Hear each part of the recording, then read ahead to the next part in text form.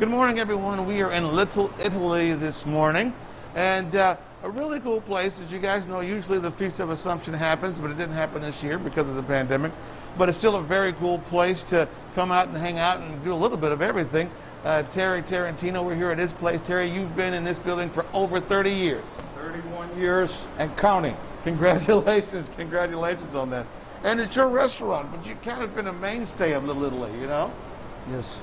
What do you like about Little Italy? I mean, you were just telling me how there's some new businesses coming in with some young entrepreneurs and with some really cool ideas. And well, you know, Little Italy has changed and it has been modified, but the bones are still here. Mm-hmm. Some of the main buildings, and our church is here, and Presti's Bakery's been here for 80 years. They moved from that building to the right into that building over there, I don't know, about 15, 18 years ago. Yeah.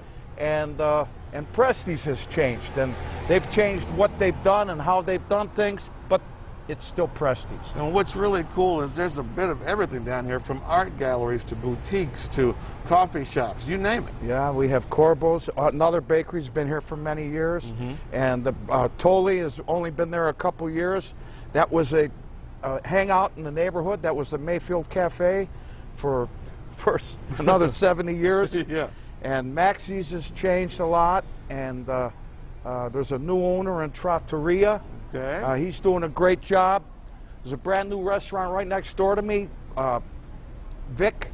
Yeah. He owns a Home Bistro. All right, he so was in Chicago. Well, we're going to talk about that. We're going to talk about all the cool things you can explore and see when you come down to Little Italy, including Terry's tomato, his tomato tree. Homegrown tomatoes. Homegrown tomatoes. Yes, sir, When Ohio. we come back, lots happening here.